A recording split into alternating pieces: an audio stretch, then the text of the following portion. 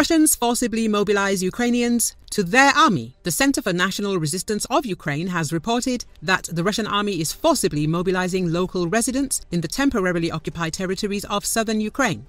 The report says that in the occupied settlements of the Kherson region, more than one case of a summons being issued to local Ukrainian residents has been recorded. The occupiers are understood to be using a scheme whereby local men come to the military enlistment offices of the occupation authorities upon a request to clarify data and are issued with an on-the-spot ticket to the army.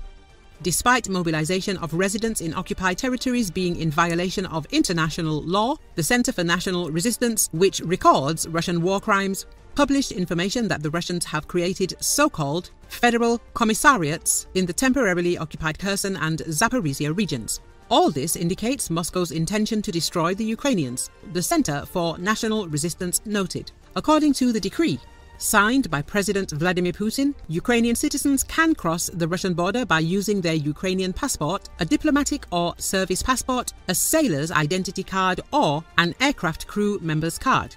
The decree also makes it possible for Ukrainian citizens to enter and exit Russia even if their documents have expired.